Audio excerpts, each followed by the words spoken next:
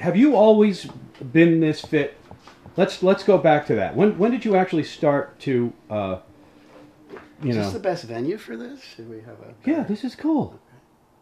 This is good because we're gonna probably do some cutaway stuff. We're gonna go to the gym. Yeah, we're definitely gonna go to the gym.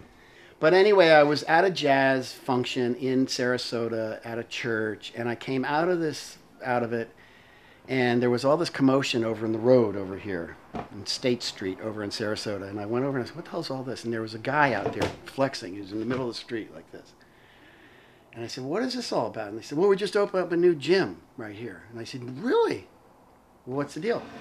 So it was too late at night to get anything figured out. So then I said, "Well, I'm coming back next day to check it out." So I did. I came back the next day, and I met the guy who owns it.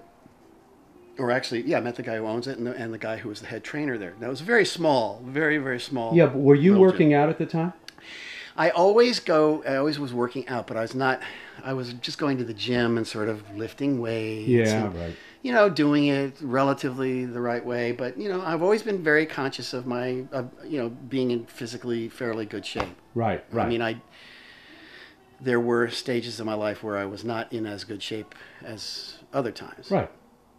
But you always. But I never really got completely gone. You know, really out or gone. I've always been conscious of. You know, I staying fit. It's part of my makeup. Sure.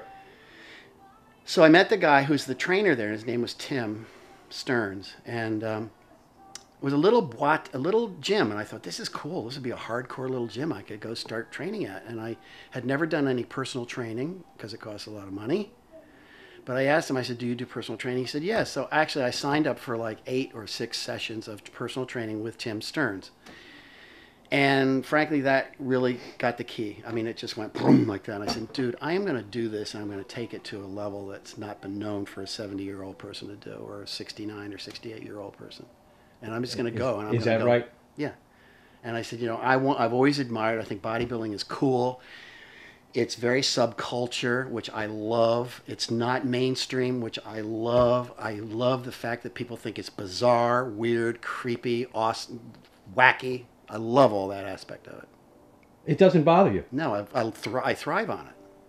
I love it that people. Well, why would you love it if you think people think it's creepy though? I don't understand. Because I've come to a stage in my life that and unfortunately I became aware of this a little too late in my life, but it is what it is, and that's an expression I cannot stand, by the way, as you'll find out.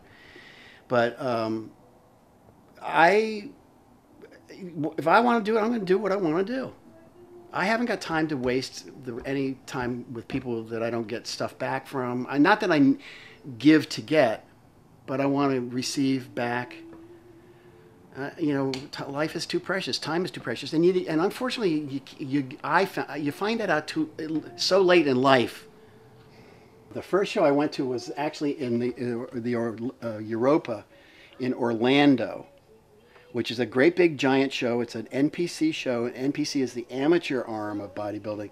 IFBB is the professional. So this show in the Europa in Orlando is an NPC show and a professional show. It's a great big show. You get a lot of professionals there, so it was a great show. Huge, huge show. And I went in the over 60 in the Europa, and I won it. Wow. That was my first show.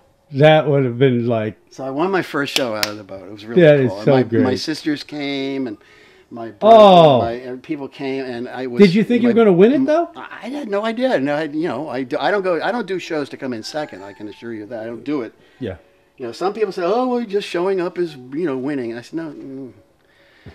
But it was my first one, so... Gosh. I loved it. Great, I freaking loved it. So then I did another show. Then I went to Pittsburgh in July and went in the over 60 and the over 70.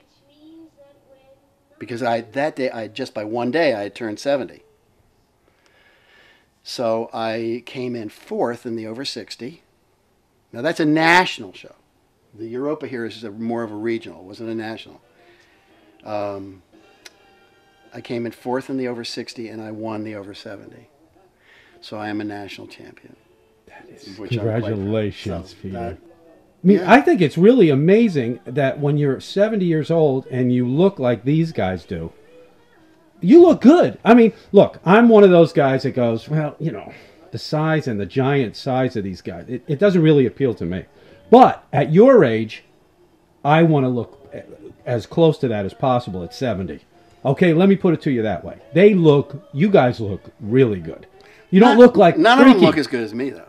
No, hey, They come don't? on. No, they don't. You got it going on, buddy. Well, So I just want you to know that it's an interesting goal as you're older. And, you know, the energy level that you must have. I mean, it takes a lot of energy, and I hate to give anything out, you know, chalk it up to age, but I just don't have the energy that I used to have when 71. You just don't. I hate to admit that. Right, I see. I hate it. It Do you drives fight me it? crazy. It does. Fights. I hate it. And I get I run out of energy. Right. I have to just go crap out for 20 minutes or 40 minutes. Right. And then it takes a little while to get cranked up, and then once I get cranked up again, then I'm fine. Hey, well, at some point you gotta say to yourself, you know, I'm getting old. Yeah, older. Old, whatever. This is my basket class girls down in Venice.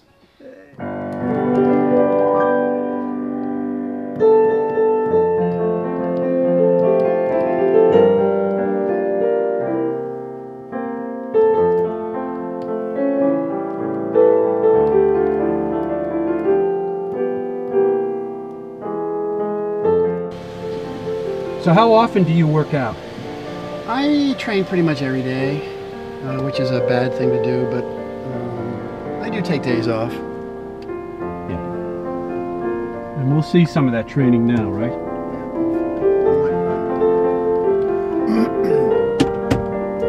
Oh, there's Bill. See you in a bit. They're all double wides.